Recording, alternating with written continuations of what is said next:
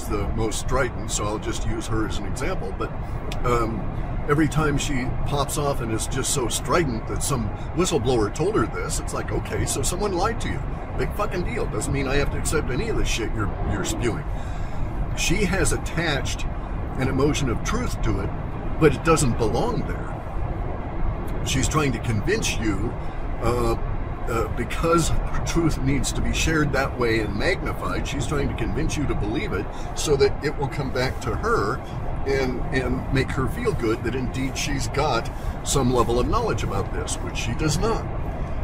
Anyway, so if they were going to try and clone me, they've got a real problem. They got to have a time bubble, they've got to get my cells, and then they've got to figure out a way to get a soul attached that would in some way want to replicate who I am now.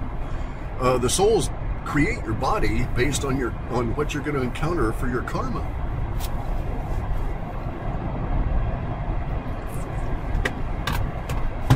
So I'm not a clone. Real police chief is full of shit. He doesn't know what the fuck he's talking about.